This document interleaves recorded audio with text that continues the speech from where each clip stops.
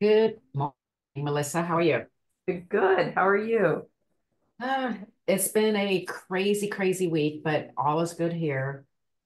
So let's jump right into this. I know we were talking a little bit about this before we even started the recording, but a couple of the issues I'm hearing for buyers right now is basically they just want to sit and wait and see what happens with the market and with the election coming up in months and months away. Yeah. Uh, so let's talk a little bit about that. You know, the market, timing the market, and how the election actually, um, Uh, if it has anything to do at all with real estate.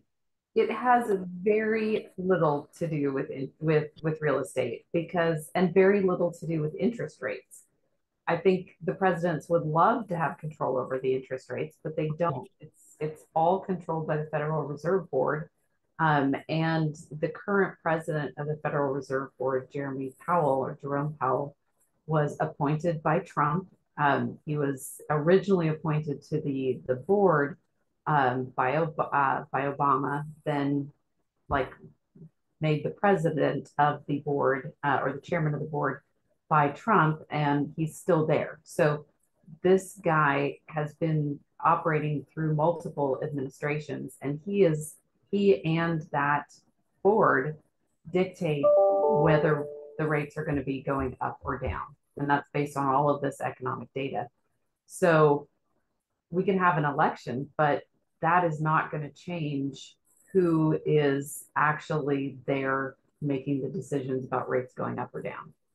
And there's really nothing they can do to influence them. It's Yeah, I mean, data, it's the employment data. These are the things that are actually driving the number. And inflation data has not been kind this week. All inflation data was slightly higher than expected, and so we've seen mortgage rates tick up a little bit.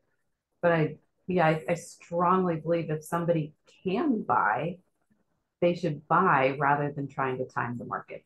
right. So I saw the inflation data. You know, we're trying to get to two, but we're like at 2.99 or 3.1 or something this week. I think we went up a little bit in We went inflation. up a little bit, yeah. So still above three, slightly higher than expected, and yeah, it's tough. And just really quick, remind us what they look at when they were looking at inflation. I know the cost of goods. What else do they look at? So it they look at it from different perspectives. So it's actual cost of goods, then they look at cost of goods without food and energy prices. Because food and energy prices are again not even really controlled by interest rates so much as weather and shipping and just global factors that affect the price of oil is going to have more of an effect on energy prices, like the what's going on in the with the Houthis. Like if they're shooting at ships and they now have to sail an extra just thousands and thousands of miles, that's going to take more gas and add more time and add more cost. So And not to mention the weather across the nation and the two wars going on that they're trying to figure out if we're going to contribute to anymore or not. right, You yeah, know, the egg situation that was caused by a flu that affected the chickens. It's not. yeah, It has nothing to do with interest rates. yeah. It was terrible that eggs are that expensive, but and chicken is that expensive. So And although the inflation does not have a direct correlation necessarily with mortgage interest rates, it has an influence, right? it does, yes. And mortgage rates are really looking 6 months out. So what is likely to happen in 6 months, not what's happening today. And what has happened and what's caused mortgage rates to go up a little bit is that we're now thinking that the first rate cut is probably or might come in June, Okay, okay. which You would know, be I wish my little what do you call the little ball, fortune ball? Yeah, didn't have a crack in it, so I could predict 6 months out. I would love that. no, I know.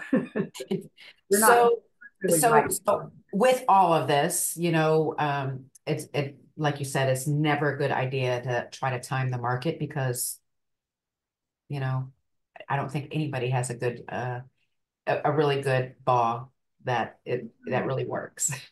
I don't either. And I think I think it's good to focus on why are we buying a home?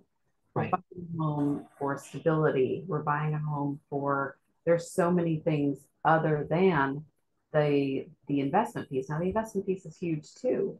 Um, and the value of the home over time doesn't have to go up in a straight line for it to be a good investment. Like let's say now we go into recession in the next 12 months, let's say.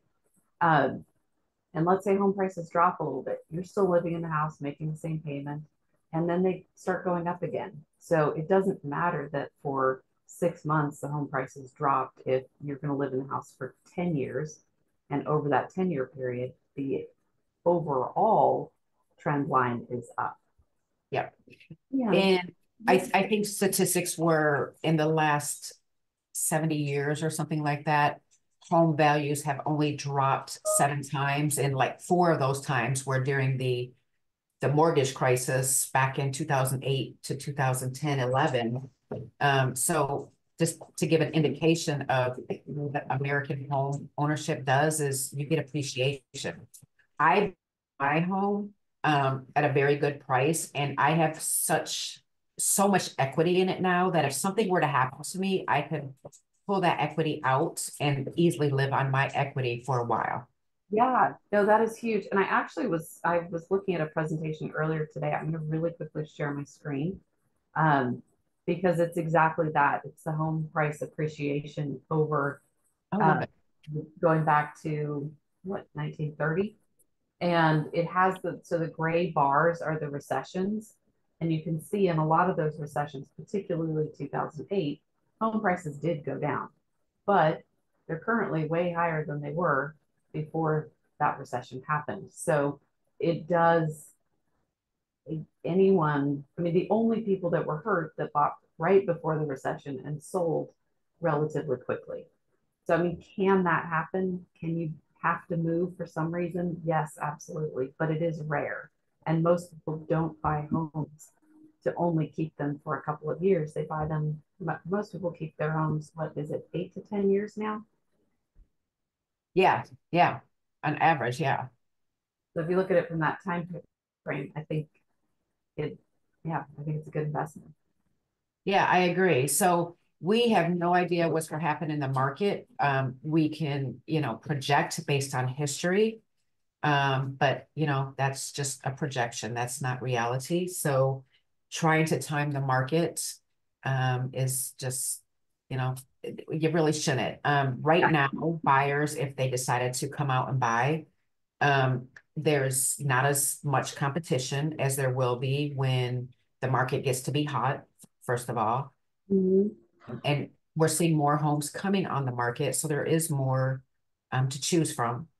Then we still have an all-time low inventory of homes, but there's definitely more coming on. So there will be more to choose from at this point. Yeah, Uh, so yeah, I mean, it's never it's never too early or too late to get pre-qualified, but you do want to get pre-qualified for a home mortgage prior to starting to look at homes, so you know that you're not spinning your wheels and falling in love with a home that you may not be able to afford, or you may be able to afford more home than what you think you can. So, exactly. Yep. Knowledge is power. yeah, exactly. So, you can people can go to what's your website to get pre-qualified? MelissaCondenza.com. melissacondenza.com to get pre-qualified. Yep. And then if anybody needs a realtor, my number's 469-855-0199. Well, I guess until the next time, I learned so much every week from you, so I really appreciate that. But we'll talk again next week, and hopefully maybe we'll have a different projection than what we currently have. We'll see. I know it's one bad set of data, but unfortunately the market is taking it hard. Yeah, yeah. But at least we're not up in, mid sevens, 8% interest rate. We're still affordable, and there are still ways to make your interest rate become, in the fives if you Absolutely. Yeah, no, 100%. And the other thing is the other reason that rates haven't dropped is that the economy is doing well. Yep, So yep, that's not a terrible thing. There, a lot of people have jobs and people keep spending. So yep, exactly. Yep, mortgage rates are a little high. yeah, yeah. Okay, well, thank you so much, Melissa, and you have a great weekend. Thank you. Okay, bye-bye.